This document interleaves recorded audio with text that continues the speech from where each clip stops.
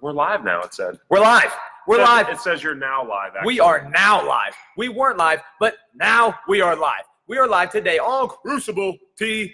12:30 every Friday. You know exactly where to find us. Right here. Corey Dahl. C-Doll already on. Already on. She knew. She was waiting. She was waiting. Nep, what's happening? How's the noggin doing? You feeling good? Casey popping on. Laxter's popping on. Alan. Everybody's popping on. Mr. Kaylee. Yates. Drew Yates. Everybody in the house. Popping Man, look on. at this. And We're I getting a love big it. crowd already. How we doing? Mandy, what's happening, man? Big crowd. All you guys have just been waiting. You all been like, when is it 12:30? When is it 12:30? We got a day off of school. When is it 12:30? I'm trying to get online and get my mind right. I'm glad everybody turned their clocks back. I'm glad everybody. You know what? I tell you, I bet now that I use my phone for my alarm, I would never even know the difference. Like, I really wouldn't. You know, I just get up earlier. Man, it looks like it's getting kind of dark out early. I wouldn't even be able to tell the difference. Good. I'm glad you're feeling good. Football, Laxter, I like that. Anders popping on. We have semifinals. That's what I'm talking about. What? Tello working today. Nice. Pep talk to semifinals. get our week going in the right direction. I like love that. it. We need to pop on for this pep talk. Heck yeah, that's what I'm talking about. Mike, what's happening, baby? How we doing? How's G Money doing? So today, we're talking getting our minds right. Okay? Let's go. We're talking getting our minds right. And we're talking maybe to some coaches today. Maybe we're talking to some parents today. Maybe we're talking to the athletes today, having this different mindset. But, you know, if I'm really being honest, this might be a little uncomfortable for somebody, right? This might be a little bit of an uncomfortable talk for some of you parents out there, right? It might get a little bit like, ooh, I need to make some changes in my life. Might get the gut punch a little bit. Might get that little, like, heavy feeling in the gut, but that's okay. That's when we grow. That's when we get better. That's when we grow. When we start being challenged, when we start feeling like, ooh, man, that's a little nudge, that's when we need to really, like, lean in and listen. Start writing some of these down. Maybe share this with somebody that you think, man, maybe this will make a big impact in their life. So today, Miles, I see you hopping on. Now, Casey, maybe we'll do a little split screen here at the end. As soon as we're all finished up, maybe we'll bring some of you guys on IG here. So, man, I don't know. Might be kind of crazy. So we just got three things. We're talking about the long-term fix for the quick fix culture. Long-term fix for the quick fix culture. Parents, you guys probably see this. Athletes, some of you guys are probably like so into it you don't even realize that it's happening. But parents, I know so many of you guys, we hear, have so many of our parents come in and say like, man, my kid, they just want it right now. They don't understand the process. So they don't understand like the long-term goals, or they don't understand, you know, what it means to work for something, right? So how do we fix that?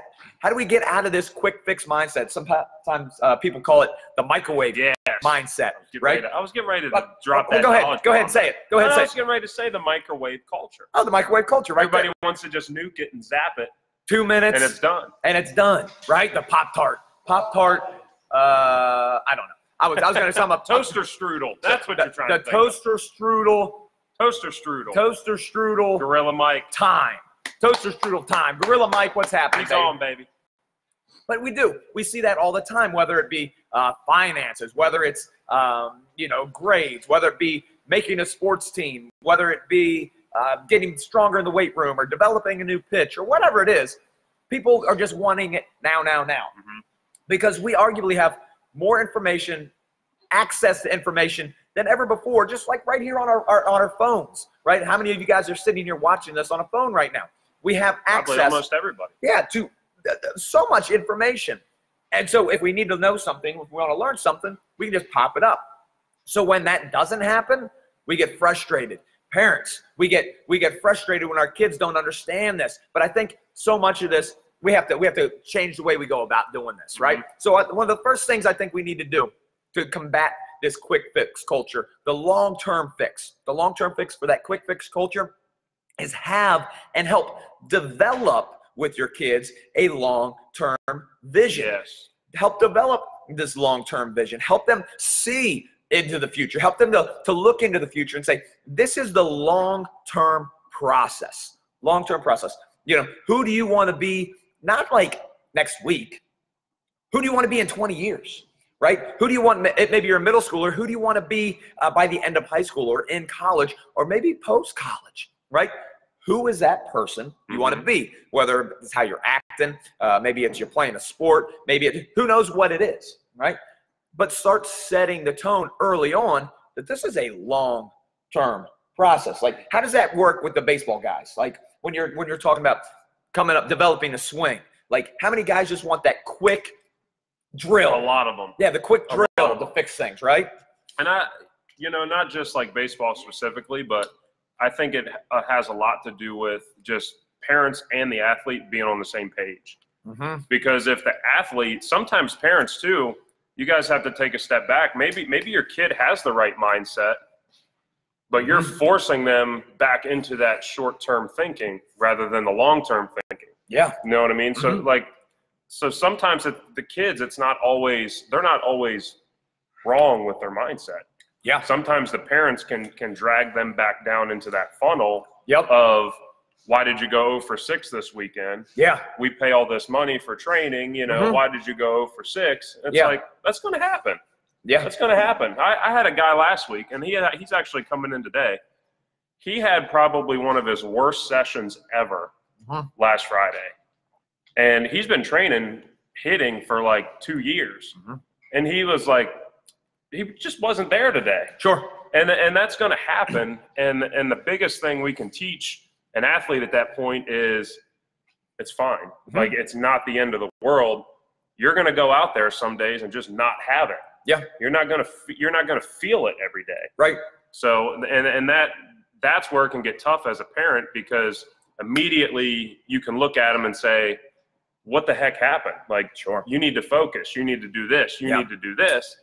It's just an off day. Yeah. And I think to piggyback onto that, I think so much of this long-term development, this is all started when they were like little kids.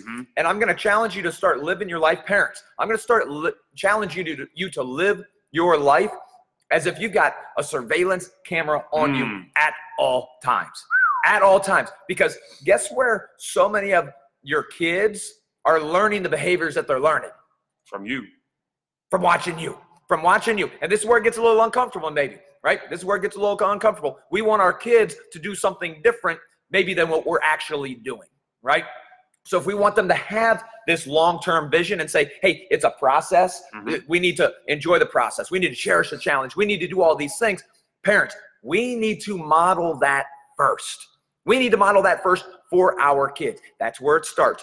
It's the best thing ever is the fact that you have the most influence on them from the time they were born all the way through. Yes, culture is out there. Yes, school is out there and teachers, but you have the opportunity to be the single biggest influence on your kids.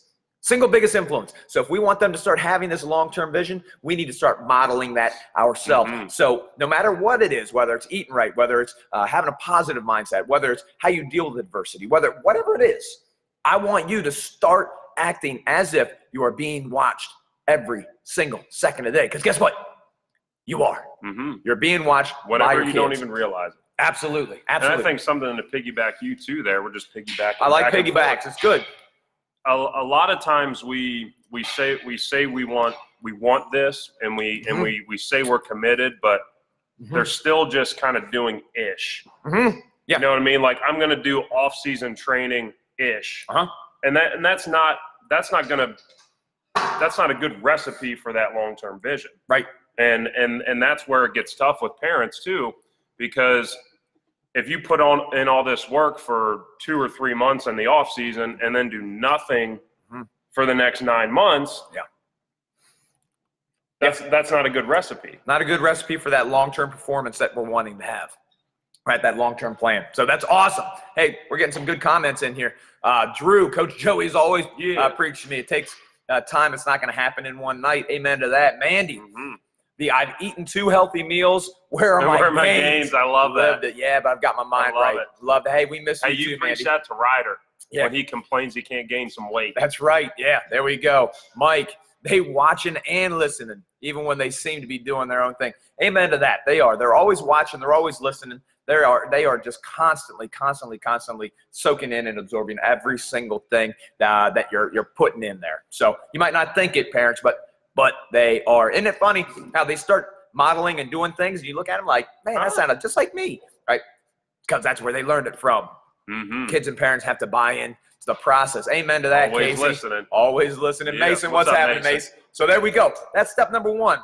You guys are great role models. Well, thank you so much. I appreciate that. You are a rock star. And hey, you're living some good Cherish the Challenge, understanding the process there too, huh? There it is. Right here. That brain surgery, for crying out loud. You are a role model. You're the one living it right now and getting up and doing what you got to do.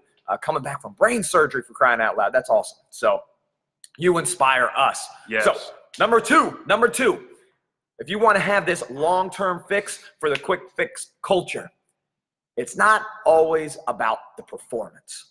Not always about the performance. I see so many times, and I've lived so many times, or I've experienced so many times we see maybe a kid.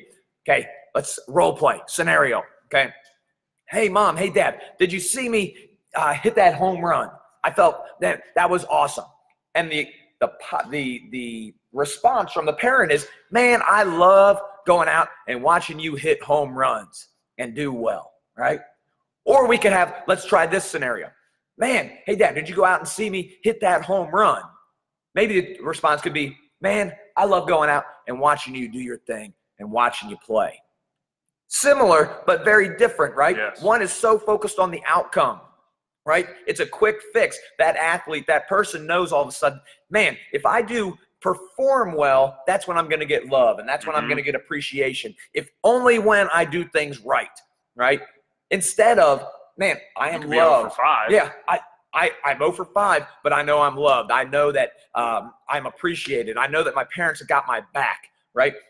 That's that long term, right? Yeah. Game to game, day to day, we're going to have our ups, we're going to have our downs, but we don't want our happiness. We don't want our joy. We don't want our fulfillment. We don't want the support from our mom or dad or brother, sister, or whatever it is to be conditional on just that moment or just that performance. Absolutely. Hey, you could go for the world, and I'm still proud of you, right? Let's try to get better. But I'm still proud of you. And one thing, and we've talked about this too for guys in the cage, when we're going through an adjustment or a major swing change, I have to be very – I got to let them know, like, you might miss 15 balls in a row, but that's okay. I want you to feel the adjustment and just take the swing and not focus on there's the ball, hit it. Right. Because then they're not gonna, it's not the same scenario. It's not the same mindset.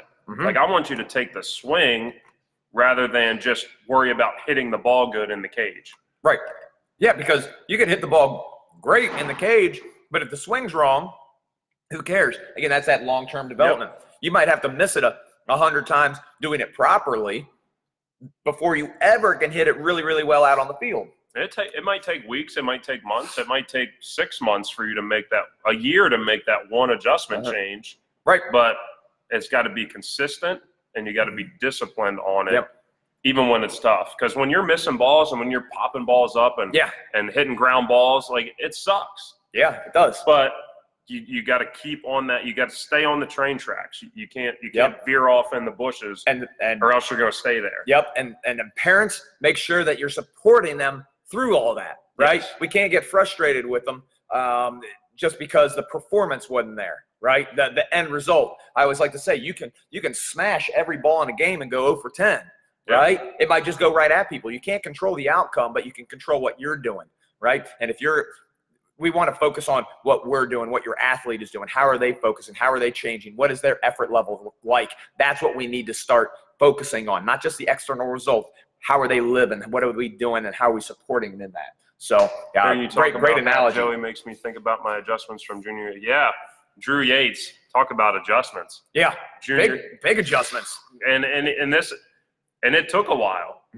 It took almost 2 years, but senior year. But then what happened senior year? Senior year, he finally reaped those benefits of the long-term vision and batted 400 his senior year. Crushed it his senior year. And now he's playing college baseball. Absolutely.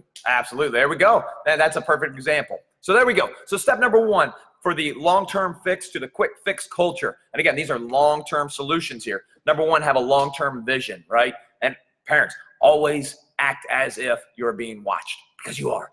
Number two, not about just the performance, right? It's not just about the performance. It's about the execution. It's about how we live in, right? Don't allow your love or your support or your mindset or your whatever to be conditional based on the outcome of the performance, right? And number three, discipline. Oh, I just said that one. You did. Man, I just ruined it. No, you didn't. You didn't ruin it. I ruined it. Discipline versus guidance. Okay, I'm going to say this.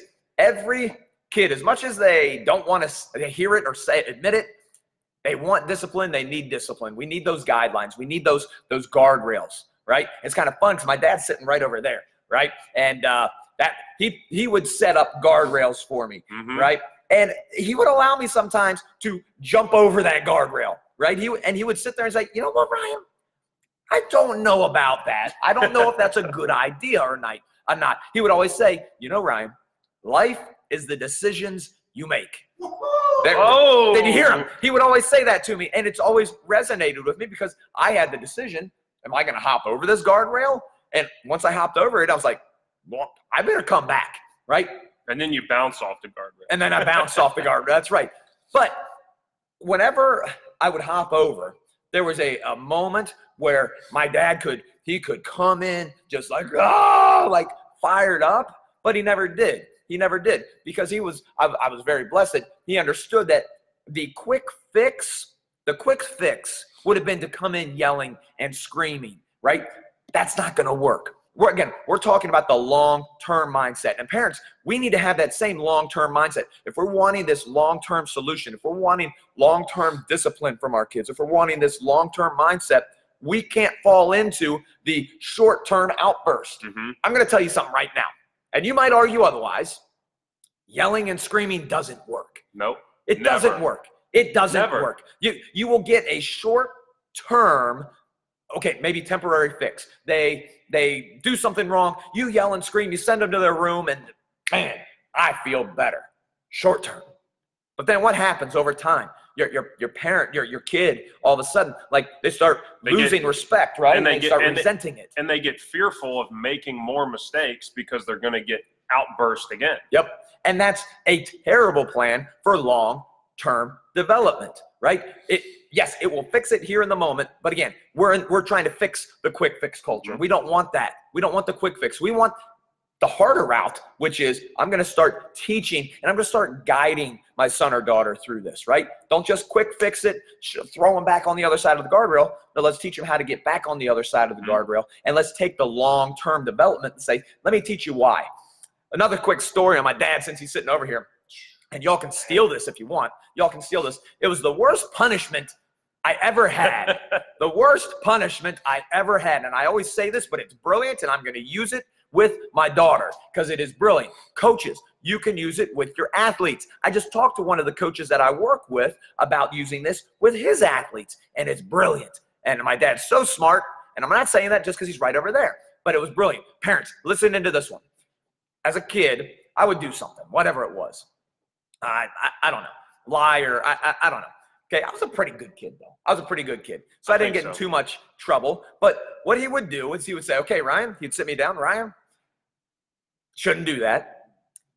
You're obviously in trouble, right? You can't go do that. You're obviously in trouble. This is where the guidance came in. He could have yelled or screamed or like, wah, but he didn't do that. He would sit me down. Ryan, what you did was wrong. Do you agree? Yeah, I agree. Okay, this is where the punishment came in. He said, Ryan, I've got something in mind. Hey, I've got a punishment in mind. And again, this is me in like elementary school, middle school. I've got a punishment in mind. What I need you to do is go to your room and think about what you did, and I need you to come up with a punishment. Now, if you come back with a punishment that was way easier than what I have in mind, I'm going to make my punishment harder. But if you come back with a punishment that's harder than mine, we'll go with yours. And so I would have to sit there in my room, and I would be stressing about like, okay, how bad was what I did, right? Whatever it was, whether it was lie, steal, cheat, whatever it was, right? How bad was it? And what should the repercussion of this be? But that's where the brilliance is. I had to sit there and think about what you did. And actually think about what I did and how it impacts not just me, but other people. And that in itself was the punishment. And that's the guidance. That's the wisdom coming in, saying, think about what you're doing, right? There are repercussions to what you do. Instead of just a quick fix, yell, bah, right? Yeah, bah, go do this. Go sit in your room. Go, blah. Like, okay, in one ear, out there. Like, maybe I had a punishment like that, but I don't remember it. Like, I remember having to sit and think. And right? in the microwave culture too, it's so easy to say go to your room, but then you walk in their room 10 minutes later and they're on the iPad. Right. And they're not even thinking about anything that they just did or any repercussions that could come. And that's where because they know it'll just blow over. Yeah. Mom and dad are just mad. It'll blow over. Yep. They blow up like this all the time. So the kids, and it doesn't mean anything. The kids are actually smarter than the parents. Sometimes, and they start losing respect for the discipline and the guidance, right? And that's not what we want. We want this long-term vision. How many times do we hear, yeah, my kid just doesn't listen to dad. Right. So we're going to hand them to you. Right. Right. And that, like, we love having a piece of being a small piece of the puzzle that helps you on your journey. We love helping you become the hero of your story. We love having the opportunity to do that. But we want to help you parents too, to say, hey, how can you guys regain some of that? How can we walk along this path with your son or daughter? I don't want it to be like that. Right. Like I want a kid to be able to say, or I want a kid to be able to listen to dad if he has advice or guidance. Absolutely, because at the end of the day, mom and dad are going to be the biggest influence. So how can we help you do that? And they're with mom and dad way more than they're with us. 1 hour or 2 hours or 3 hours a week with us. Yeah, absolutely. My punishment was yard work, and I hated yard work. Yeah, love it.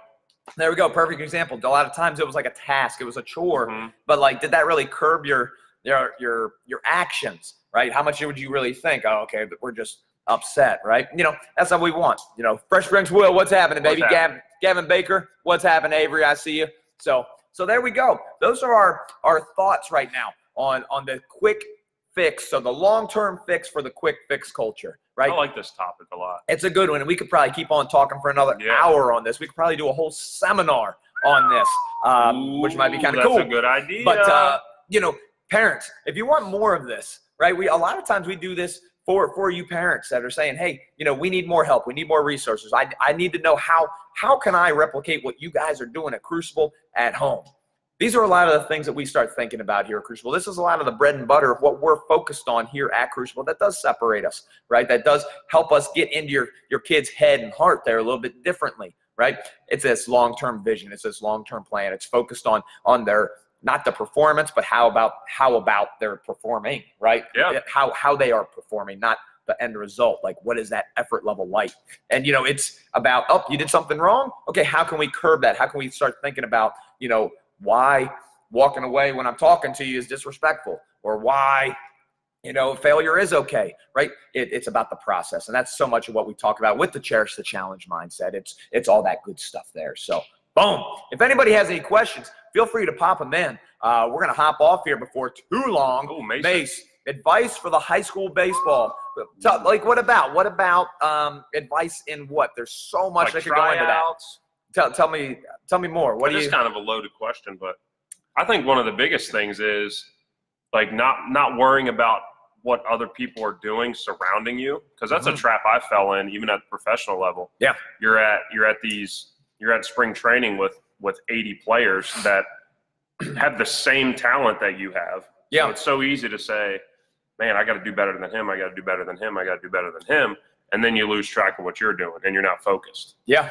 Absolutely. That comparison, like the team atmosphere. Yeah. I mean, that's anywhere. It's not even just high school baseball. It's work environment. It's going to be high school in general, right? There's going to be all kinds of different personalities and different cultures. You'll never go wrong. You'll never go wrong going into it looking to serve other people. If you go into it looking to say, hey, what can I give versus what can I get? Good things are going to happen. Now, no matter what you're doing. Right. No matter what you're doing, whether it's going into work, going into the gym, going onto a team, if you go in looking to serve, to help other people, good things are going to happen. Right. So as far as like the team atmosphere, there's just like anything, there's going to be kids that have great mindsets. There are going to be kids that are trying to pull you down. Right. But like that's That's kind of the way the world is. Yeah. So just stay focused on, put those blinders on, have your long-term vision. And like Joey was just saying, don't start peeking at what anybody else is doing. You focus on doing the best thing you can do every single day, get a little bit better, look to serve somebody, look to help somebody else out, bring somebody else up the mountain with you, and then good things are going to start happening. So hopefully that answers your question there, Big Mace. Shoot us another message, man, and we'll help you out. But boom, there we go. If anybody has any final questions, let us know, and we will answer those for you. But it's about 1 o'clock, so we're going to hop on off here. We don't want to take up all of your time. Can't do that. So, yeah, that helps. Perfect. That's what I like to hear, Mace. All right, guys. Love you guys. We are going to be back here next Friday, 12:30. You know it. So if you have any questions, if you have any comments, if you have any, like, man, Ryan, what do you think about this? Joey, what do you think about this? Shoot us a DM. Sebastian, what's happening? I see you popping on here, baby. But be sure to shoot us a message. We would love nothing more than to serve you guys, to help you guys out in whatever. If this hit home with you, let us know, because we would love nothing more than to start giving you more and more and more stuff that hits home. And if you think it hit home with somebody else you know, friend or family member, be sure to tag them in the comments, Instagram, Facebook, tag them in the comments. Absolutely. There we go. Hey, that's all we got. Love you guys. Have an amazing rest of your Friday, and let's absolutely crush this weekend. Let's go. All right, guys. Boom. Love you guys. See ya. Boom. See ya, IG. Facebook. We're still on it. We'll see you, baby. See ya.